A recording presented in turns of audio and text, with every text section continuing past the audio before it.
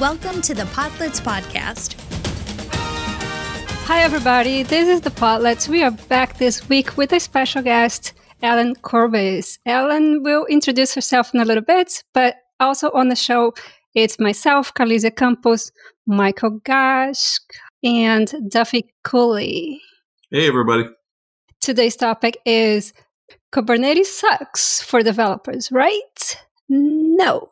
And Ellen is going to introduce herself now and tell us all about what that even means. Hi, I'm Al. I do developer relations at Tilt. Tilt is a company whose main focus is development experience when it comes to Kubernetes and multi-service development. Before Tilt, I used to work at Garden. They basically do the same thing. It's just a different approach. So that is basically the topic that we're going to discuss, the fact that Kubernetes does not have to suck for developers. You just need some hacks and fixes and tools, and then things get better. Yeah, I'm looking forward to this one. I've actually seen Tilt being used in some pretty high-profile open source projects. Like I've seen it being used in Cluster API and some of the work I've seen there, and some of the other ones. What are some of the larger projects that you're aware of that are using it today?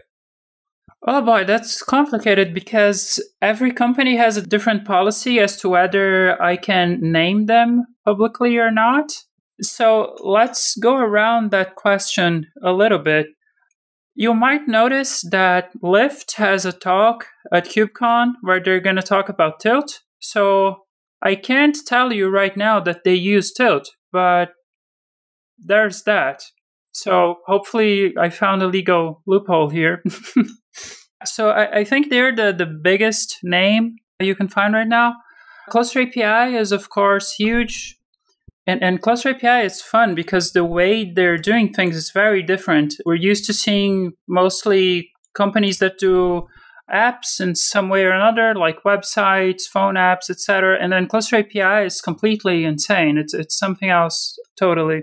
There's tons of other companies. I'm not sure which ones that are large I can name specifically. There are smaller companies. So Uno Motors, they do electric motorcycles. It's a company here in Berlin. They have like 25 developers. They're using Tilt.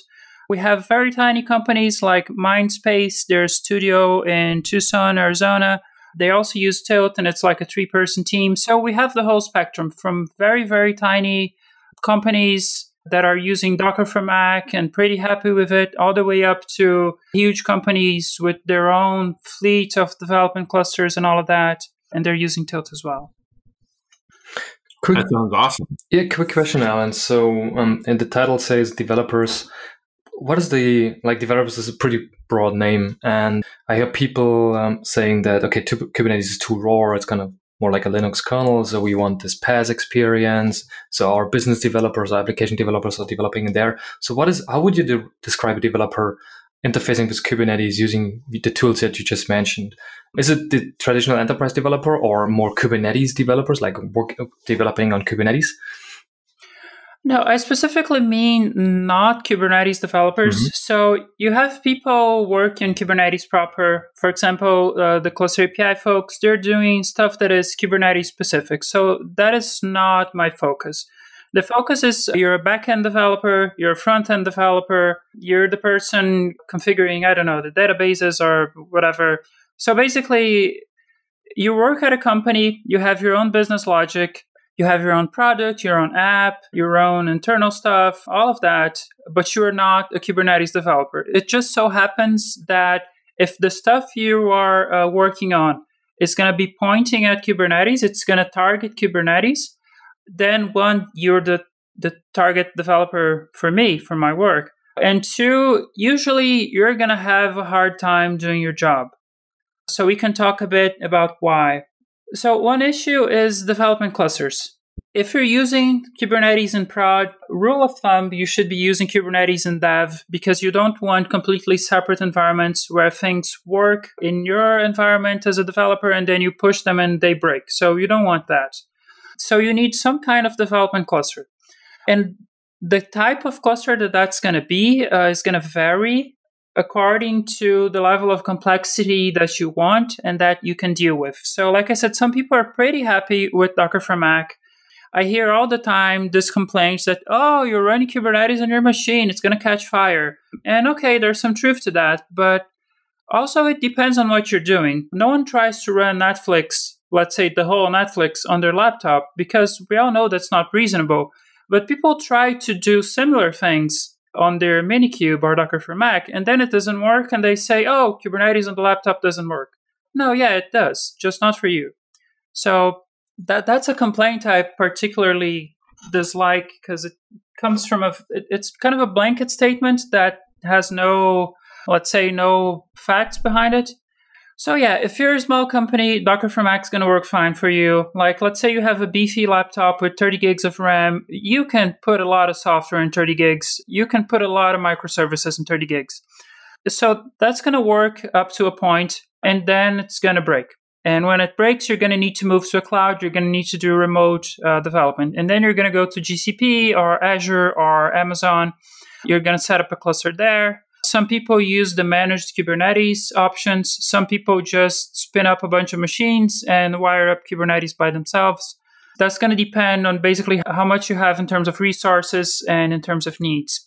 Usually, keeping up a remote cluster that works is going to demand more infrastructure work. Like, you're going to need people who know how to do that, to keep an eye on that. There's all the billing aspect, which is you can run Docker for Mac all day and you're not going to pay extra. But if you leave a bunch of stuff running on Google, you're going to have a bill at the end of the month that you need to pay attention to. So that is one thing for people to think about. Another aspect that I see very often that people don't know what to do with is config files. So you scroll Kubernetes Twitter for 5 minutes and there's a joke about YAML. And we all hate editing YAML. But again, the same way people make jokes about about Kubernetes setting your laptop on fire, I would argue that you're not meant to edit Kubernetes YAML by hand. And the tooling for that is arguably not as mature as the tooling when it comes to Kubernetes clusters to run on your laptop. So you have stuff like Helm templates, you have KSonnet. I think there's one called Customize, but I haven't used it myself. So what I see in every company, from the 2-person team to the 600-person team, is no one writes Kubernetes YAML by hand. So everyone uses a templating solution of some sort. And that is the first thing that I always tell people when they start making jokes about YAML is, if you're editing YAML by hand, you're doing it wrong. So you shouldn't do that in the first place. It's something that you set up once at some point and you look at it whenever you need to. But on your day-to-day, when you're writing your code, you should not touch those files, not by hand.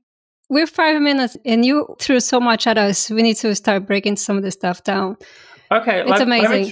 Let me show you one last thing then, because that is what I do personally. So one more thing that we can discuss is the development feedback loop. So you're writing your code, you're working on your application, you make a change to your code. How much work is it for you to see that new line of code that you just wrote live and running? For most people, it's a very long journey. I asked that on Twitter. A lot of people said it was over half an hour. A very tiny amount of people said it was between 5 minutes and half an hour. And only a very tiny fraction of people said it was 2 seconds or less. And the goal of my job, of my work, the goal of Tilt, the tool, which is made by the company I work for, also called Tilt, is to get everyone in that 2 seconds range. I've done that on stage in talks where we take an application and we go from, okay, every time you make a change, you need to build a new Docker image, you need to push it to a registry, you need to update your cluster, blah, blah, blah, and that's going to take minutes, whole minutes. And we take that from all that long and we dial it down to a couple seconds. So you make a change, you save your file, snap your fingers, and poof, it's up and running, the new version of your app. So it's basically real-time, perceptually real-time, just like back in when everyone was doing Ruby on Rails, and you would just save your file and see if it worked basically instantly. So that is the part of this discussion that personally I focus more on. I'm going to love to jump into the how in a little bit. I want to circle back to the beginning. I love the question that Michael asked at the beginning, what is considered developer? Because that really makes a difference. First, to understand who we are talking about.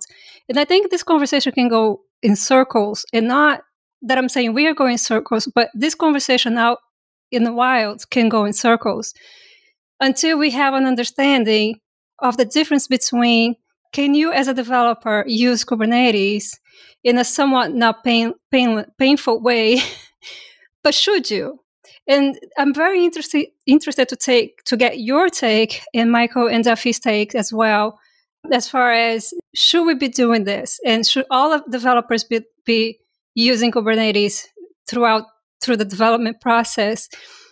And then we also have to consider people who are not using Kubernetes, because a lot of people out there are not using Kubernetes. And for developers in special, they hear, oh, Kubernetes is painful, and definitely not for developers. So obviously, is not going to qualify Kubernetes as a tool that they're going to look into. It's just not motivating. So if there is anything that would make people motivated to look into Kubernetes, that would be beneficial for them, not just for using Kubernetes for Kubernetes' sake, but would it be useful? Basically, why? Why would it be useful? I think from the point of view of a developer, you should try and stay away from Kubernetes for as long as you can. Kubernetes comes in when you start having issues of scale. So it's a production matter. It's not a development matter. So I don't know, like a DevOps issue, operations issue. Ideally, you put off moving your application to Kubernetes as long as possible. And this is an opinion. We can argue about this forever. Just because it introduces a lot of complexity, and if you don't need that complexity, you should probably stay away from it. But to get to the other half of the question, which is, if you're using Kubernetes in production, should you use Kubernetes in development? Now, here I'm going to say yes 100% of the time. Blanket statement, of course, we can argue about minutia, but I think so. Because if you don't, you end up having separate environments. So let's say you're using Docker Compose because you don't like Kubernetes. So you're using Kubernetes in production. So in development, you are going to need containers of some sort. So let's say you're using Docker Compose. Now you're maintaining two different environments. You update something here, you have to update it there. One day it's going to be Friday, you're going to be tired, you're going to update something here, you're going to forget to update something there. Or you're going to update something there and it's going to be slightly different. Or maybe you're doing something that has no equivalent between what you're using locally and what you're using in production. And then basically you're in trouble. So I've heard from many companies that the main reason they decided to use Kubernetes in development is that they wanted to mimic production as closely as possible. One argument we can have here is that, but if you're using Kubernetes in development, that's going to add a lot of overhead and you're not going to be able to do your job right. And I agree that was true for a while, but right now we have enough tooling that you can basically make Kubernetes disappear and you just focus on being a developer, writing your code, doing all of that stuff. And Kubernetes is sitting there in the background. You don't have to think about it and you can just go on about your business, with the advantage that now your development environment and your production environment are going to very closely mimic each other. So you're not going to have issues with those potential disparities. All right. So another thing, too, is that I think we're making an assumption that the developers we are talking about are the kind of developers that are also responsible for deployment. Sometimes that's the case. Sometimes that's not the case. And I'm going to shut up now. But it would be interesting to talk about that, too, between all of us. Is that what we're seeing? Is there like the case that now developers are responsible? It's like developers, DevOps is just so ubiquitous that we don't even consider differentiating between developers and ops people? All right. I think I'd put a different spin on it. I think that it's not necessarily that developers are the ones operating the infrastructure. The problem is that if your infrastructure is operated by a platform that may require some integration at the application layer to really hit its stride, then the question becomes, how do you as a developer become more familiar? What is the user experience what's the developer experience around that integration? Like, what can you do to improve that so that the developer can understand better or play with how service discovery works, or understand better or play with how the different services in their application will be able to interact without having to kind of redefine that in different environments, which is, I think, what Ellen's point was. Yeah, at the most basic level, you have issues as such as you made a change to a service here, let's say on your local Docker Compose, and now you need to update your Kubernetes manifest on your cluster for things to make sense. So let's say, I don't know, you change the name of a service, something as simple as that. Even those kinds of things that sound silly to even describe, when you're doing that every day, one day you're going to forget it. Things are going to explode. You're not going to know why. You're going to lose hours trying to figure out where things went wrong. Also, same with version drift, maybe. Even if you use Kubernetes locally, you might run a later version of Kubernetes, maybe use Kind for local development, but then your cluster, your remote cluster is on 3 or 4 versions behind. Shouldn't be because of the version support policy, but it might happen, right? And so then APIs might be deprecated, or you're using different APIs. So I totally agree with you, Ellen, that your development environment should reflect production as close as possible. But even there, you have to make sure that like your kind of APIs matches, API types matches, and all the stuff, right? Because they could also break. You are definitely right that bugs are not going away anytime soon. Yeah.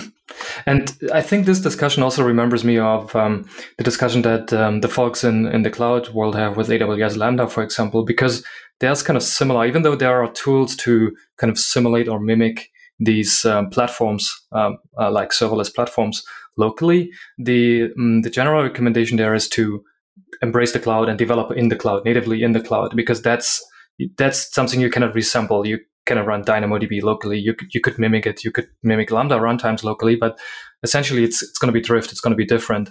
And so, but that's also a common complaint in the world of AWS and cloud development, which is it's really not that easy to develop locally where you're supposed to develop on the platform that the code is being shipped and run onto, because you cannot run the cloud locally. Sounds crazy, but it is. And so I think the same is with Kubernetes. Even though we have the tools, I don't think that every developer runs Kubernetes locally. Most of them maybe don't even have Docker locally. So they use the Spring tools, and then they have some pipeline, and eventually it gets shipped as a container pod in Kubernetes.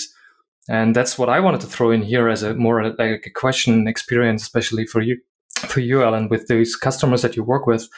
What are the different profiles that you see from a maturity perspective on these customers? Large enterprises might be different than the smaller ones that you mentioned.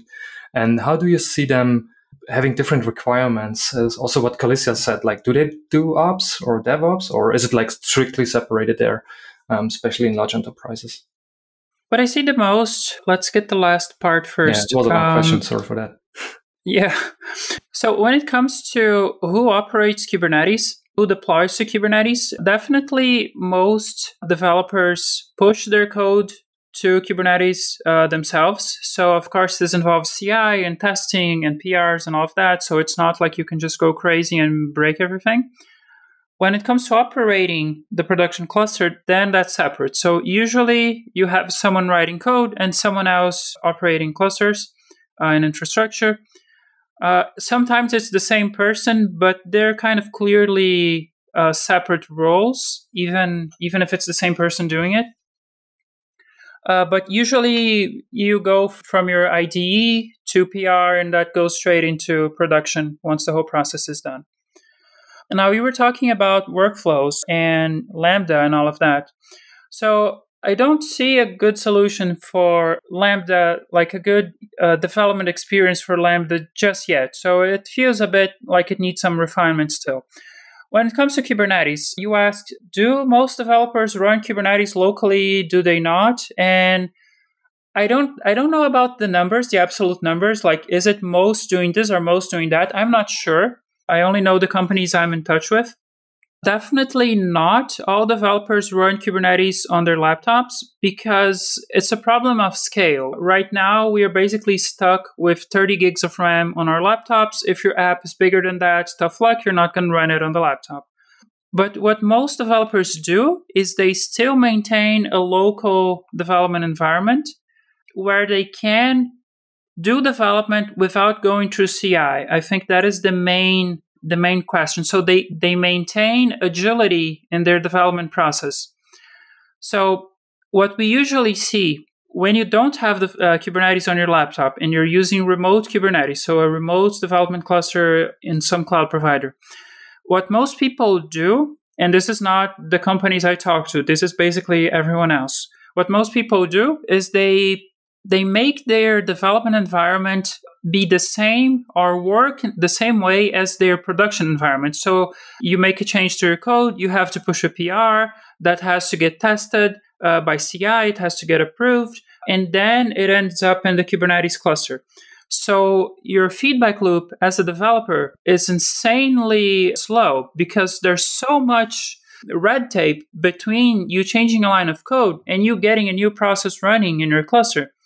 Now, when you use tools, I call the category MDX, and I basically coined that category name myself. So MDX is multi-service development experience tooling. When you use MDX tools, and that's not just Tilt, it's Garden, where I used to work. People use Telepresence like that. There is Scaffold from Google and so on. There's a bunch of tools. When you use a tool like that, you can have your feedback loop down to a second, like I said before. So I think that is the major improvement developers can do if they're using Kubernetes remotely, and even if they're using Kubernetes locally. I would guess most people do not run Kubernetes locally. They use remotely. Like we have we have users who don't even have Docker on their local machines, because if you have the right tooling, you can change the files on your machine. You have tooling running that detects those file changes. It syncs those file changes to your cluster. The cluster then rebuilds images or restarts containers or syncs live code that's already running. And then you can see those changes reflected in your development cluster right away, even though you don't even have Docker in your machine. So there's all of those possibilities. Do you see security issues with that approach, with like not knowing the architecture of Tilt? But even though it's just a development clusters, there might be stuff that could break or you could break by kind of bypassing the red tape, as you said. Usually we assign one user per namespace. So usually every developer has a namespace. And Kubernetes itself has enough options that if that's a concern to you, you can make it secure. Most people don't worry about it that much because it's development clusters. They're not accessible to the public. Usually there's you can only access it through a VPN or something of that sort. So we haven't heard about security issues so far. I'm sure they're going to pop up at some point. I'm not sure how severe it's going to be or how hard it's going to be to fix. I'm assuming, because none of this stuff is meant to be accessible to the wider internet, that it's not going to be a hard problem to tackle. I would like to back up for a second, because I feel like we're kind of pretty far down the road on like what the value of this particular pattern is without really explaining like what it is. And so I want to back this up for just a minute and talk about some of the things that the tooling like this is trying to solve in kind of a use case sort of model, right? So like back in the day when I was learning Python, I remember like really struggling with the idea of being able to debug Python kind of live. And I came across IPython, which is a REPL, and which was hugely eye-opening because it gave me the ability to like interact with my code live. It also opened me up to the idea that it was an improvement over things like having to commit a new log line against a particular function and then push that new function up to the place where it would actually get, some use, and then be able to go look at that log line and see what's coming out of it. Or like, do I actually have enough logs to even put together what went wrong? And that whole, set of use cases, I think, is somewhat addressed by tooling like this. But I do think we should talk about like, how did we get here, and like, how does that actually, and how does tooling like this address some of those things, and like which use cases specifically is it looking to address?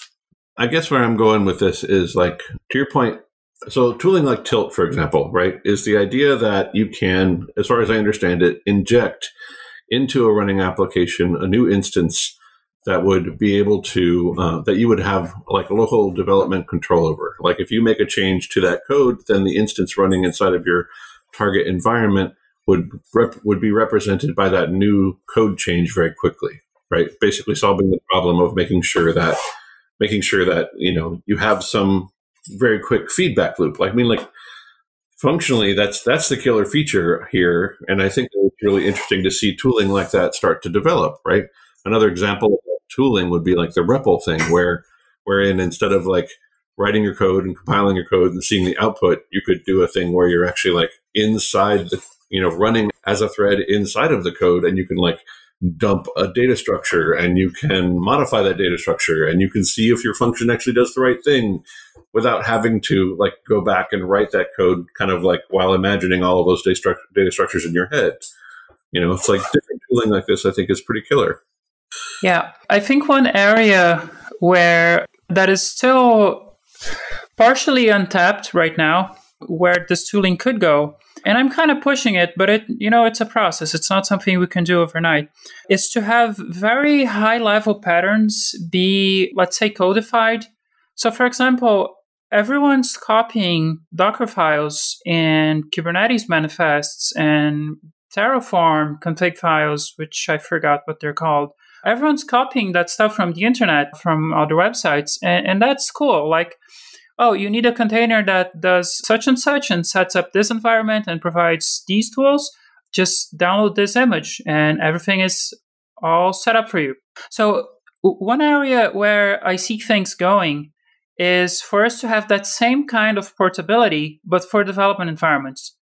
So, for example, I did this whole talk about, how to take your Go code, your Go application from, a 30 seconds feedback loop where you're rebuilding an image every time you make a code change and all of that, down to 1 second.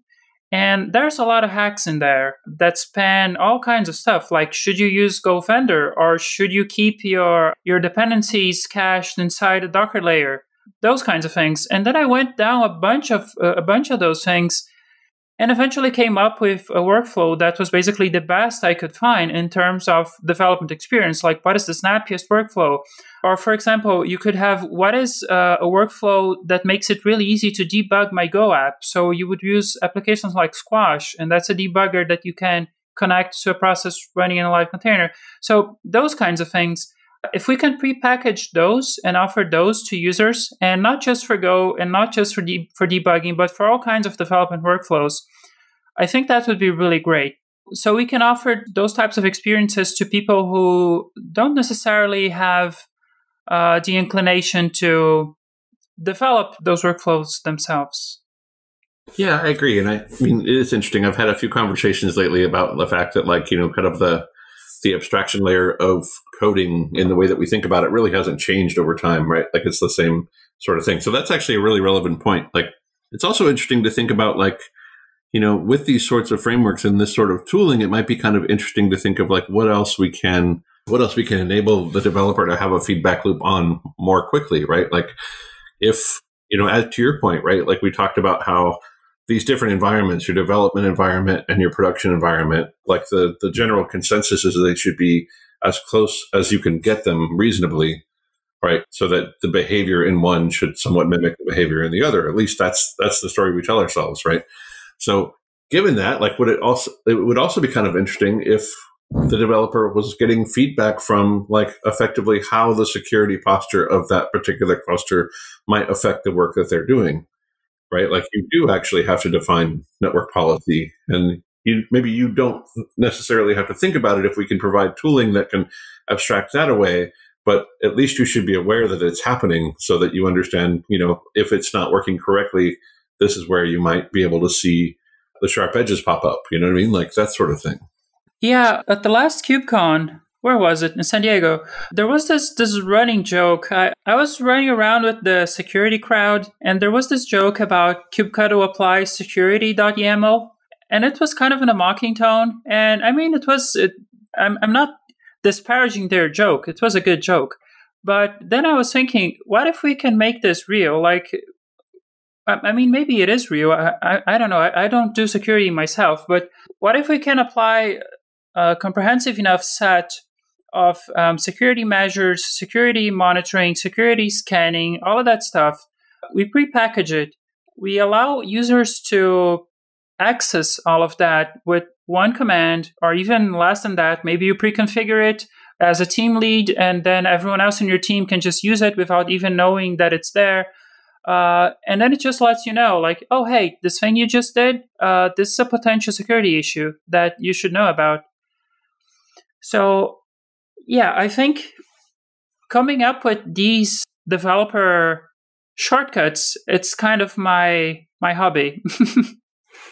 That's cool. And what you just mentioned, Ellen and Duffy, reminds me on the Spring community, the Spring framework, where a lot of the boilerplate, or like be it security stuff or connections, integrations, etc., is being abstracted away, and you just annotate your code a bit, and then some framework. In Spring, obviously, it's a Spring framework, but in your case, Ellen, what you were hinting to is maybe this kind of build environment that gives me these integration hooks where I just annotate, or even those annotations could be enforced, like standards could be enforced if I don't annotate at all, right? I could maybe override them. And then this build environment would just pick it up because it sees it scans the code, right? It has the source code access. So it could just scan it and then hook into it and then apply security policies, lock it down, see ports being used, maybe just open them up to the application. The other ones will automatically be blocked, etc., etc. That just came to my mind. I have not done any research there, whether there's already some place or activity. Yeah, so because I won't shut up about this stuff, because I just love it, we are doing it's in a very early stage right now. We are doing a thing at Tilt we're calling extensions. So very creative name, I suppose, but it's basically like Go imports, but for those workflows. And it's still at a very early stage, so we still have some road ahead of us. But for example, we have, let's say this one user, and they did some very special integration of Helm and Tilt. So you don't have to use Helm by hand anymore. You can just make all of your Helm stuff happen automatically when you're using Tilt. And usually you would have to copy, like, 100 lines of code from your Tilt config file and copy that around for other developers to be able to use it. So now we have this thing that it's basically like Go imports, where you can just say load extension and give it a name. It fetches it from a repository and it's running. So I think that is basically an early stage of what you just described with Spring, but more geared towards, let's say, an infra Kubernetes, like how do you tie infra Kubernetes, that kind of stuff, with higher level functionality that you might want to use. Mm-hmm. Cool. I have another one. So speaking of which, are there any integrations for IDEs with Tilt? Because I know that VS Code, for example, has Kubernetes integrations. There's the Fabricate Maven plugin, which kind of handles some stuff under the covers. So usually Tilt watches your code files, and it doesn't care which IDEs you use. It has its own dashboard, which is just a page that you open on your browser.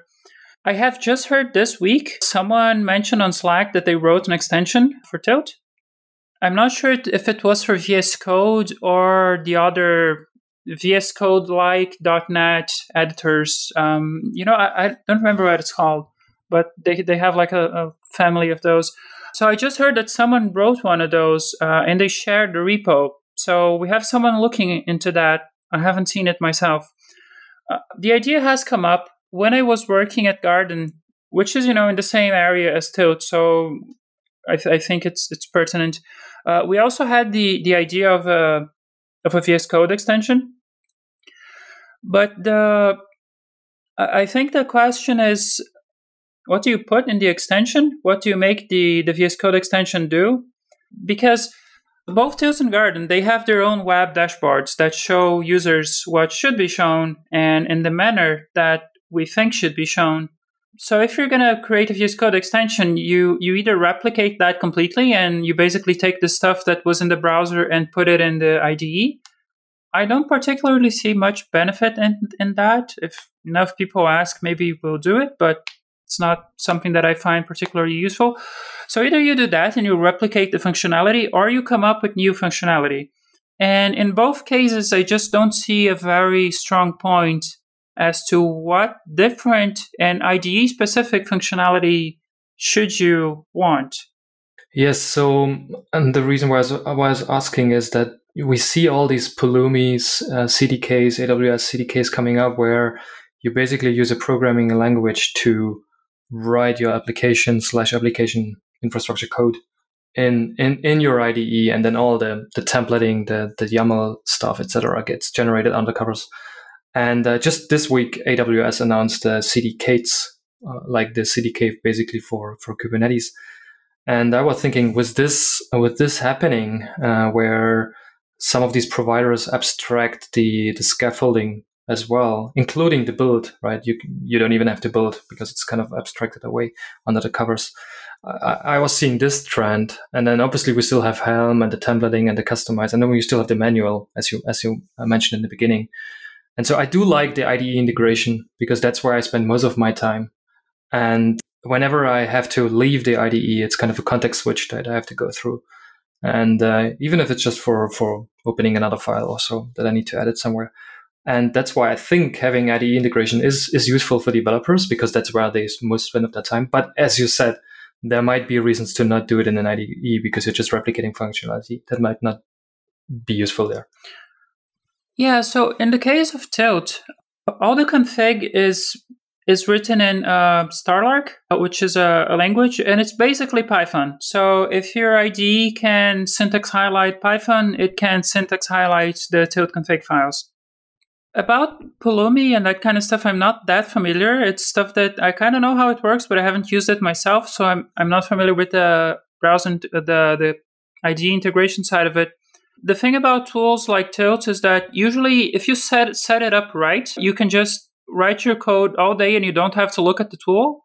You just switch from your IDE to, let's say, your browser where your app is running, so you get feedback and that kind of thing. But once you configure it, you don't really spend much time looking at it. You're going to look at it when there are errors. So, you try to refresh your application and it fails. So you need to find that error. By the time that happened, you already lost focus from your code anyway.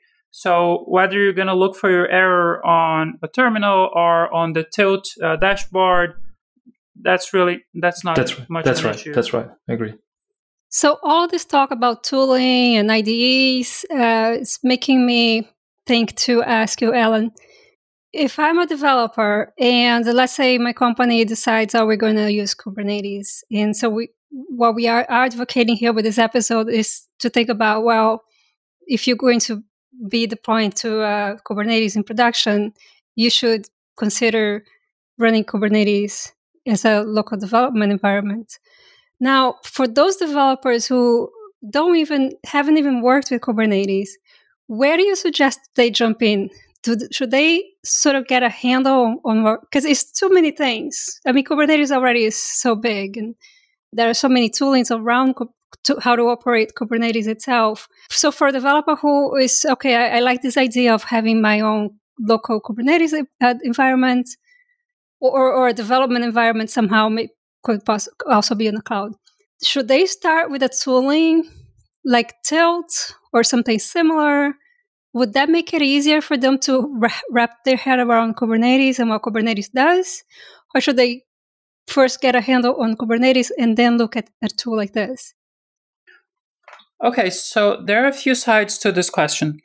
If you have a very large team, ideally you should get one or a few people to actually really learn Kubernetes and then make it so that everyone else doesn't have to. So something we have seen is like very large company, they are going to do Kubernetes in development. They set up a developer experience team. And then, for example, they have their own wrapper around kubectl. And then basically they automate a bunch of stuff so that everyone in the team doesn't have to take, a certified Kubernetes application development certificate. Because for people who don't know that certificate, it's basically how much kubectl can you do off the top of your head. That is basically what that certificate is about. Because kubectl it's an insanely huge and powerful tool. So on the one hand, you should do that. If you have a big team, take a few people, learn all that you can about Kubernetes, write some wrappers so that people don't have to do kubectl something by hand. Just make very easy functions like, kubectl, let's say, name of your wrapper, context, and the name, and then that's going to switch you to a namespace, let's say, where some version of your app is running. So that kind of thing. Now, about the tooling. Once you have your development environment set up, and you're going to need someone who has some experience with Kubernetes to set that up in the first place.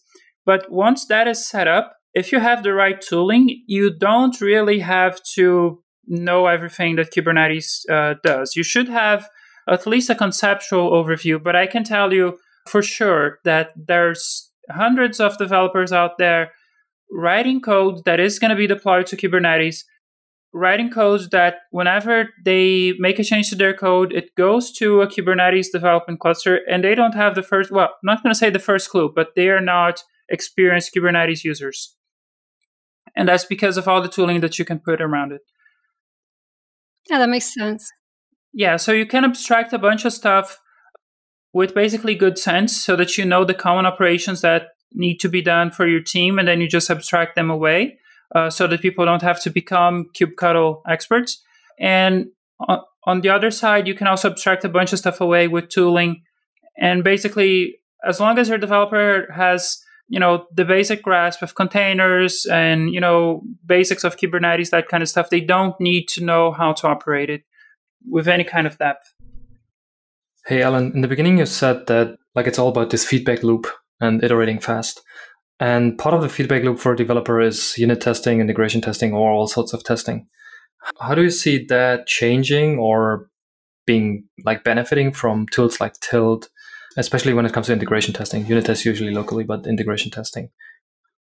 So one thing that people can do when they're using Tilt is once you have Tilt running, you basically have all of your application running. And you can just set up one-off tasks with Tilt. So you could basically set up a script that does a bunch of stuff, which would basically be what your test does. And if it returns 0, it succeeded. If it doesn't, it failed. So you can set something up like that. It's not something that we have right now in a prepackaged form that you can use right away. So you would basically just say, hey, Tilt, run this thing for me. And then you would see if it worked or not. I have to make a plug to the competition right now. Garden has more of that part of things set up. They have tests as a separate primitive right next to, building and deploying, which is what you usually see. So they also have testing. And it does basically what I just said about Tilt, but they have kind of a special little framework around it. So with Garden, you would say, oh, here's a test. Here's how you run the test. Here's what the test depends on, etc. And then it runs it and it tells you if it failed or not. With Tilt, it would be a more generic approach where you would just say, hey, Tilt, run this and tell me if it fails or not. But without the little wrapping around it that's specific for testing. When it comes to how things work, like when you're trying to push to production, let's say you've done a bunch of stuff locally, you're happy with it, now it's time to push to production. And then there's all that headache with CI and waiting for tests to run and flaky tests and all of that. That, I don't know. That is a big open question that everyone's unhappy about and no one really knows which way to run to. That's awesome. Where do you see this space going in the future? I mean, as you look at the tooling that's out there, maybe not specifically to the Tilt particular service or capability, but where do you see some other people kind of exploring that space? Like we were talking about AWS dropping a CDK, and there's definitely different people trying to solve the YAML problem, but more from the developer user experience tooling kind of way. Where do you see that kind of space going? For me, it's all about higher level abstractions and well-defined best practices. So right now, everyone is fumbling around in the dark, not knowing what to do, trying to figure out what works and what doesn't. The main thing that I see changing is that given enough time, best practices are going to emerge and it's going to be clear for everyone. If you're doing this kind of thing, you should use this kind of workflow. If you're doing that kind of thing, you should use that kind of workflow. Basically, what happened when IDEs emerged and became a thing. That is the best practices side. That's a great example. What I see in terms of things being offered, For me, it's more of in terms of prepackaged higher level abstractions. So I don't think developers should everyone know how to deal with Kubernetes at a deeper level, the same way as I don't know how to build the Linux kernel, even though I use Linux every day. I think things should be wrapped up in a way that developers can focus on what matters to them, which is right now basically writing code. So developers should be able to, get to the office in the morning, open up their computer, start writing code or doing whatever else they want to do, and not worry about Kubernetes, not worry about Lambda, not worry about how is this getting built and how is this getting deployed and how is this getting tested, what's the underlying mechanism. I'd love for higher level patterns of those to emerge and be very easy to use for everyone. Yeah, it's going to be very interesting. I think best practices is such an interesting thing to think about, because somebody could sit down and write, oh, these are the best practices we should be following in this space. But I think it's my opinion, it's really going to come out of what worked historically when we have enough data to look at over the years. And I think it's going to be, like, as far as tooling goes, sort of like a survival of the fittest. Whatever tool has been used the most, that's what's going to be the best practice way to do things. And yeah, we know today there are so many tools, but I think probably we're going to get to a point where we know what to use for what in the future. And with that, we have to wrap up because we are at the top of the hour. It was so great to have Ellen, or Elle, how she, I think, prefers to be called, and to have you on the show, Ellen. Thank you so much. I mean, Elle, see, I can't even follow my own. And you're very active on Twitter. We're going to have all the information for how to reach you on the show notes. We're going to have a transcript. And as always, people subscribe, follow us on Twitter so you can be up to date with what we are doing. And suggest episodes too on our GitHub repo. And with that, thank you, everybody. Thank you, Elle. Thanks, everybody. Thank you, Michael. And thank you. Thank you, Duffy. Thank you. Until next week. Bye-bye. Bye. It really was. Thank you for listening to the Podlets Cloud Native Podcast. Find us on Twitter at the Podlets and on the podlets.io website. That is the Podlets all together, where you'll find transcripts and show notes. We'll be back next week. Stay tuned by subscribing.